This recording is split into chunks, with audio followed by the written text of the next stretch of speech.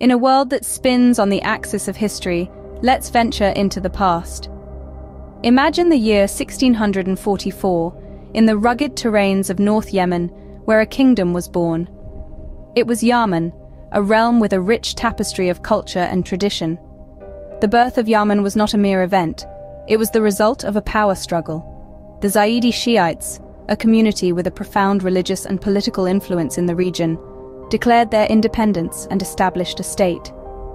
The Zaidi Imamate's rule extended for nearly 3 centuries, a reign marked by resilience against Ottoman and Saudi expansions. Despite the political turmoil and wars, Yemen managed to preserve its unique identity, becoming a symbol of endurance and defiance. So the next time you hear Yemen, remember, it's not just a name, it's a tale of survival, a testament to the indomitable spirit of a nation.